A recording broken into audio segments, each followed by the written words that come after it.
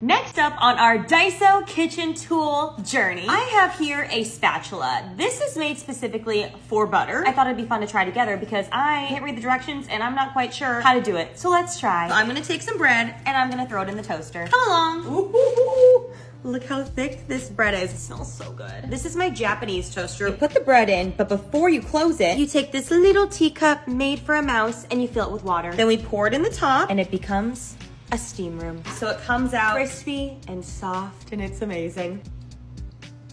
We have condensation. Look at that perfectly toasted bread.